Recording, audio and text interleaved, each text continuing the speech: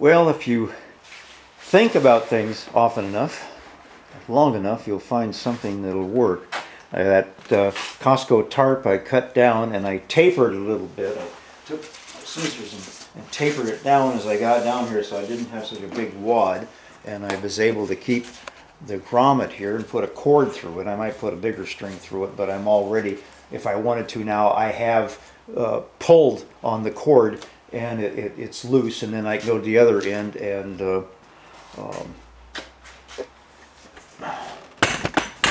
pull it back the other way. Get my mouth working again here. But I ran out of shipping tape right about in here. I used the masking to kind of hold it down and a rubber band down here to, and it's, I'm beginning to think now that I don't want this really tight. I want a little bit of looseness around the tube because it'll shrink in when the glass goes around it. And I'm going to go get some that nylon. I'm going to get another roll. I can go to my do-it-center and pick up 2 of those shipping things for $1, and then I'll get probably a roll of that nylon reinforced tape and put maybe four runs down it, just to give it a little more. I may not. This tarp is so heavy and strong for ripping that I think I'll be able to put a death grip hitch on that end on the tube, and then have maybe a heavier cord on this eye up here, and the whole thing will come off. And I think if I put enough of the shipping tape on the outside of it here, that I might be able to fish a line through once I get the mast off, and depending on how, if the glass part, the fiberglass part comes loose from the tarp, that's fine. But if not, I think I'll be able to feed a line through the fiberglass tube and attach it to this eye at the top, and then pull it back through inside and collapse itself inward on the outside of, or pull it out of the fiberglass. But we'll see what happens when we get there. You know, it's a long row to hoe so far. Like I said, I guess at the close of the last one, conundrum. I mean, I'm not too far into this that I may not abandon it, but I'd like to continue on if it's possible. I got to thinking, okay, with the sailboard masts, almost all the sailboard sails are slip-on. You know, they just slip over the tube with a sleeve sewn into the luff of the sail. But with this thing, I need to put fittings on. You know, I got to put the track on for the gooseneck, and then those 2 little RL 318s for the blocks for the lifting the throat, the luff of the mast or the sail, and then for the topping of the gaff pole. And so I thought, okay, how am I going to do this? So I spent all morning at the hardware store looking at stuff and ways to go around it. And I thought, okay, well, I had one of these little inserts here, small one, and then you know, it doesn't really work. It just wiggles around, even on this thin wall. I mean, we know it's going to be thicker than what this is. And I thought, well, that's still not going to be right. So and then I got to thinking, I'm always thinking about this stuff as I'm out on my walks every day, or just sitting around looking out the window drinking coffee. And I thought, well, maybe I need to put a plate inside this tube in order to drill into, so I'll have something hard for the screws to latch onto. So I found I had some banding tape from when I ordered my metal roof last year to put on the barn. I thought, well, maybe I can put that in there. So I took let me reset up here. I'll show you how I did it. Before we get actually wanted to do it, you can see this is one I've already bent over. And I'll probably I'm going to do a test with this sample here too. I'm going to take one of these things and then put it down and glass some 2-inch cloth over the top of it to hold it in place, and then it'll be wrapped again a little bit later, maybe tomorrow. It's all been sanded. It's probably been over 72 hours, so I would have had to sand this anyway for the System 3 silver tip to go bond to bond. Wouldn't be a chemical bond, but it'd be a physical mechanical bond. So I've got that in there, and it fits pretty tight. I need to make one for the larger diameter down where the gooseneck track will be screwed in. It needs to be, you know, a lot longer. So let me set up here for what I'm doing. I got some 1-inch conduit here. And got my jaw horse here. Get it in place. This thing has been invaluable, and we'll just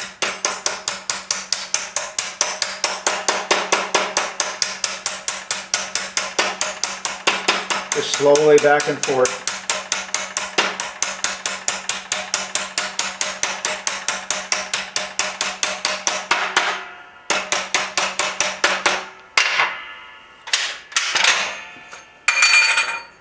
Getting a little bit of, I don't know if you can't see that in there, getting a little bit of an arc. Let's flip it over.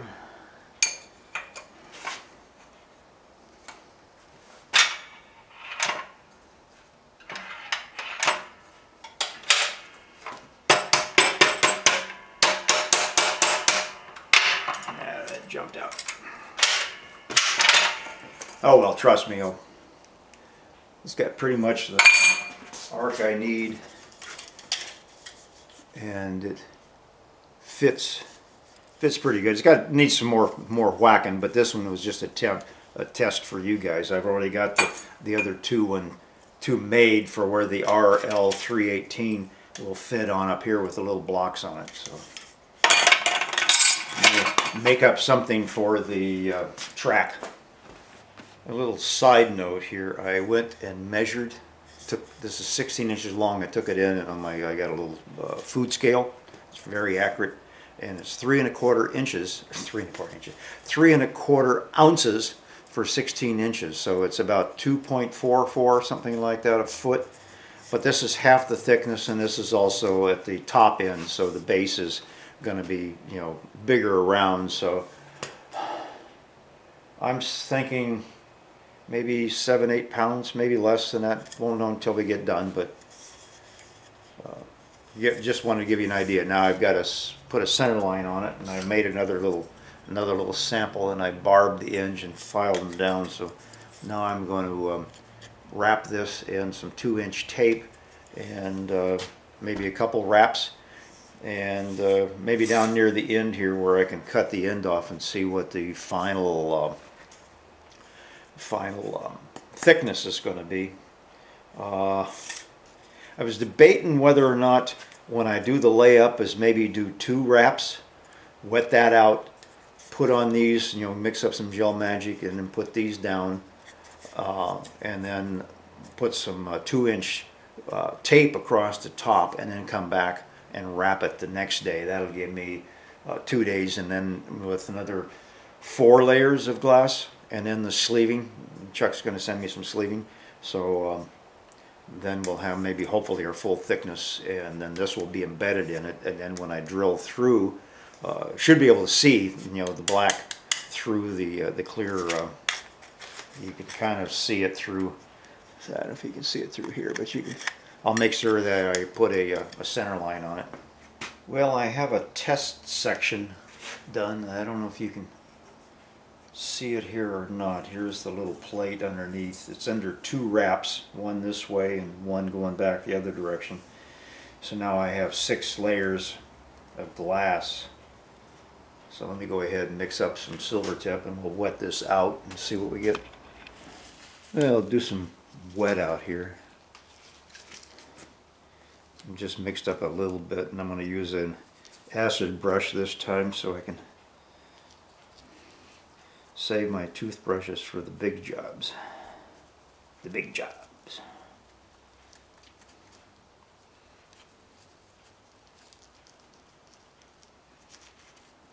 This is one of the things I like about toothbrushes, they don't leave hairs behind.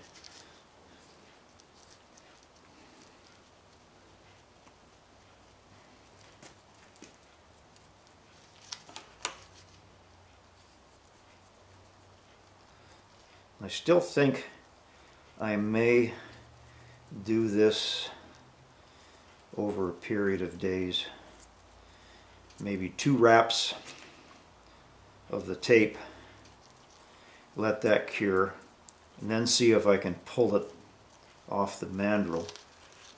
Boy, I think I need about 5 times as much epoxy as I'm going to need here. And then put on these plates and some tape on top of them. And then, depending on how many days, give it a sand and then put on the last 4 layers of tape and the sleeving.